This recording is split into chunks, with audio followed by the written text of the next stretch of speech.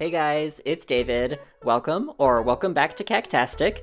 Today, I'm doing some work in my front succulent gardens, and there's a weeding technique that I've learned that I wanted to share with you. This isn't your average hold them as you see them strategy. We're going to explore a method that, at first glance, might seem like it's adding a lot more work to your gardening routine. However, I've discovered that it actually saves a tremendous amount of time and effort in the long run. But before we start that, let's take a quick look at a few plants in my December garden. First, let's look at this aloe in bloom. The cultivar name of this one is Verity Nice. It has these pretty clusters of yellow flowers. It's a refreshing departure from the typical orange or pink hues that most aloes exhibit, making you appreciate just how Verity Nice this yellow truly is. This is the second time this plant has bloomed this year, with its previous blooming in August. I'm actually surprised it's bloomed so much because I divided all of these offsets and transplanted this plant earlier in the year. This is an Echeveria named Hortensia. The red color on it is amazing right now. And down this way I noticed the Aloe rubro violaceae has tons of flower buds on it.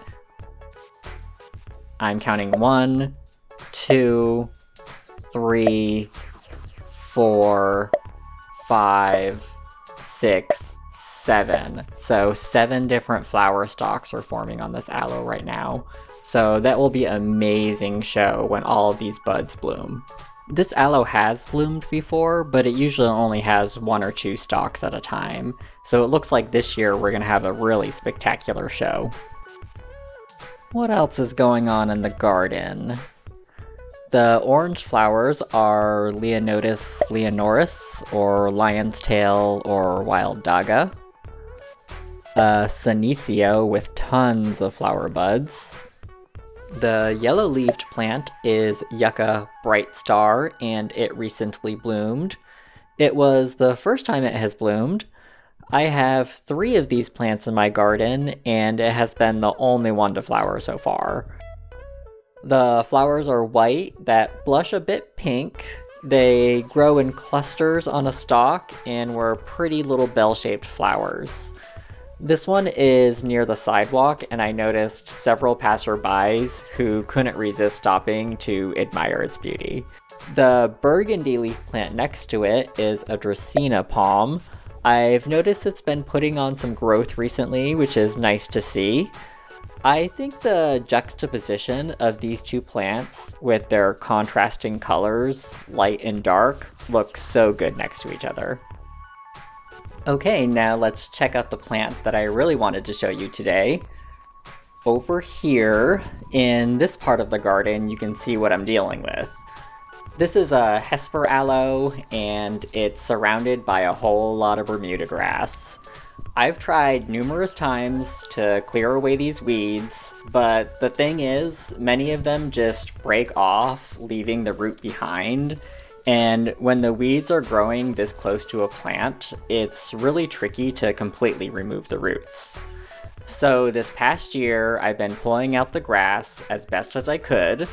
The Hesper aloe would look great for a bit, but the weeds always made a comeback. And this particular weed is Bermuda grass. It's very hardy and very invasive. It can even regrow from just a tiny little piece of root. So it's super important to remove the whole plant, roots and all, to prevent it from growing back. Now, here's a little gardening trick that I've learned. When you've got bad weeds like this around a plant, I just dig up the entire plant. That way you can really get at all of the roots and remove the weeds thoroughly.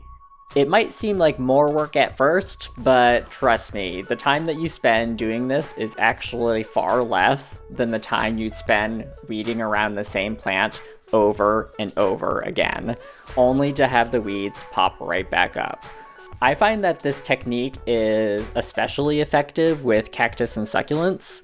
They're surprisingly resilient and can handle some root disturbance better than many other plants. Alright, let's get to it. I'm gonna dig up this Hesperaloe, clear out these pesky weeds, and we'll catch up once I'm done. Let's see how it turns out.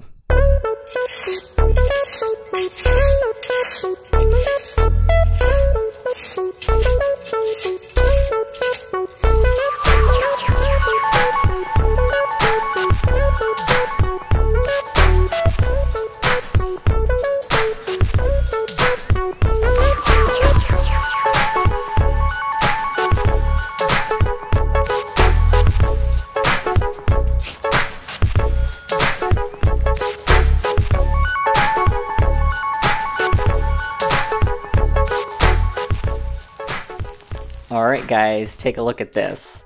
This is what Bermuda grass looks like. Notice all of these white roots? These are actually what are called rhizomes. They're kind of like the plant's underground network. To make sure that these weeds don't make a comeback, I need to remove all of these from the soil. It's all about getting to the root of the problem, quite literally. I'm going to spend some time digging in the soil, making sure I get every piece of rhizome before I put the plant back.